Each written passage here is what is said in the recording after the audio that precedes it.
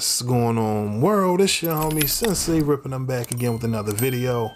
Today we got Jerry Jones addressing the viral photo showing him back in 1957 participating at a protest preventing black students from entering the building. That's right, y'all. But before we get into what Jerry Jones had to say about this picture, let's hear Stephen A. speak on this whole situation between Jerry Jones and the picture. A lot of people was upset with Stephen A's take, so y'all know how we do, man. Let's hear Stephen A speak on this Jerry Jones picture of him back in 1957, and then I'll catch y'all at the end with my commentary, all right? So make sure to leave your thoughts and comments down in the section below. And yeah, let's get right to it. I'm pretty pissed off. And let me say this. I'm pissed off, but not for reasons that people would think.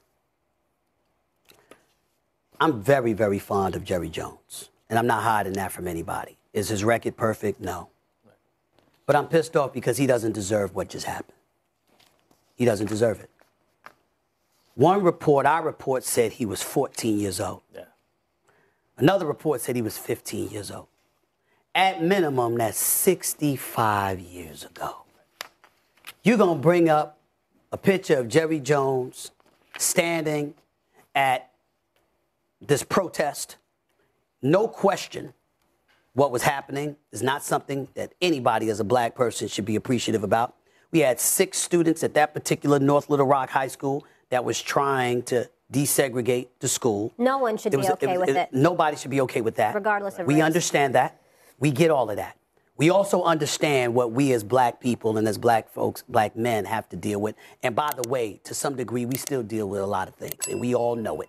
Racism is alive and well. Bigotry and prejudice is alive and well. We get all of that. But you're going to bring up a photo of him when he was 14, 15 years old, 65 or 66 years ago. This is where cancer culture gets into the mix, and you're making an attempt to eradicate him, what he stands for, and all he has done. And by the way, I don't have a problem with the photo. I don't have a problem. If he was 30, 35, 40 years old, that's different. Right. 14, 15 years old. 14, 15 years old. Right. But we're going to lean on somebody when he was 14, born and raised in the South, and we're going to pick it up 66 years later to say, you know something? Yeah. You ain't hire a black coach. I think that's pretty low. I really, really do. I think that part is pretty low. If he were an adult, that would be different. But a 14, 15-year-old kid raised in the South who literally is just standing there looking, and we use that to bring up in the year 2022. Oh, this is where you were. You got to explain this. You ready to explain what you did when you were 14? Jerry, you get thoughts on the Washington Post article and how the picture they painted of you from a picture when you were 14 years old? Yeah, that was, 65 years ago, and a curious kid. I didn't know at the time the monumental event, really, that was going on, and I'm sure glad that we're a long way from that. I am, and we just that would remind me just continue to do everything we can to not have those kinds of things happen. Any regrets just being in the photo, being there at all? What? Any regrets on being in the photo, being there at all? Well, I wouldn't have just dug that up, for sure. Right. I mean, seriously. But that was curiously, I got criticized because I was more interested in how I was going to be punished by my coaches and everybody for being out front. But nobody there had any idea, frankly, what was going to take place. You didn't. We didn't have all the last 70 years of reference and all the things that were going, and so you didn't have a reference point there. Still, I've got a habit of sticking this nose in the right place at the wrong time. Did you get in trouble with your coach for being there? I sure did. What was the punishment? Well, you know, I was a young sophomore trying to make the team, and they kicked my ass. Jerry, it came after the Little Rock situation at Little Rock Central, though, right? That photo and that incident. Excuse me? That incident came after the situation at Little Rock Central. Well, that was North Little Rock, Right. which was literally just 2 or 3 miles away. Was it the same day as Little Rock Central, or it came a As different I day? recall, it was certainly in proximity with it. Those were certainly the issues that were going on, but did not have the structure or it was not the event that the central thing was. Jerry, do you understand the perception that people have of you standing there? Because that was not exactly a welcoming committee that day. Yeah, I sure do, and I understand that. And, I've just understand it. Yes. So for the people that look at that and say you were a part of that, and you're saying you were curious, and other people are saying, well, this was a crowd, basically, you know. Look, that was 65 years ago, and I had no idea when I walked up there what we were doing, and it just is a reminder to me of how to improve and do things the right way.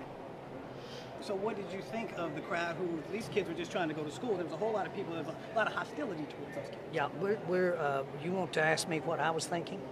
Okay, I was thinking about I'm going to get in trouble for being up here, and I didn't know what was going on, and I was 15 years old. And so having said that, that's all that I can remember. Okay. Well, let's talk about it, y'all. That was Jerry Jones addressing the viral picture of him back in 1957, showing him standing in at a protest in which white students were preventing black students from entering the school building. That's right, y'all. According to Jerry Jones, he had no knowledge of what was about to take place. In that photo, as you can see, was moments before the actual protest broke out. And according to Jerry Jones, he had no knowledge of what was getting ready to take place.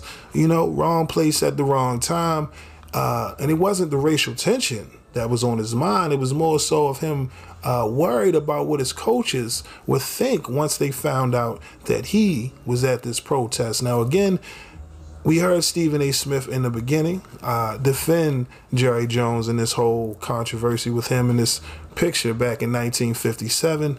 A lot of people calling Stephen A. out again just because it always appears as if he's pandering and defending, white constituents, white people in the media. But when it comes to the black athletes, he's always take that harsh approach when it comes to criticism. And a lot of people just pretty much tired of Stephen A. Smith. No matter how you look at it, 1 week it looks as if he's with us, he riding with us, and then the next he going hard on Kyrie, right? He going hard on another athlete for whatever reason. The optics always makes it look as if Stephen A. is defending, right, the white constituents. But here we are, right? I'm not shocked at the criticism that Stephen A. has been receiving, especially as of lately when it comes to his criticism of Kyrie. And now we got him, coincidentally, defending Jerry Jones. And we all know on the record he's known for clowning the Cowboys and just their lack of championships in the past 2 decades, right? It's been a while since they've raised the banner, a trophy over there at the Cowboy Stadium. So I can see how people would, defend Stephen A. and say, come on now, he's always criticizing the Cowboys, right? But that's on the field. Where the criticism is met for Jerry Jones is the fact that he's never hired a black coach, right? He has little to no black staff or minorities on payroll, for the matter. So I just think it's crazy that you just see what happens when you just go back in time.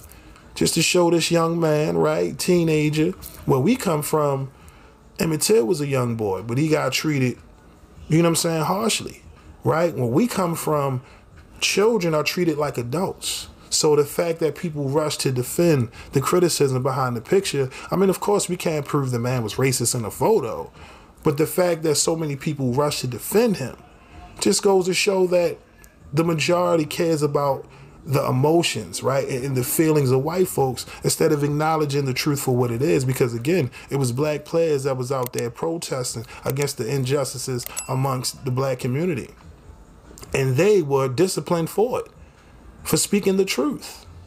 So this is where the criticism comes into play. But y'all let me know, what are your thoughts on Jerry Jones' response to this viral photo? And do you think Stephen A. Smith sold himself out defending Jerry Jones? Let me know down in the comment section below. But that's all I got for y'all today. My name is SenseiRip. Till next time, peace.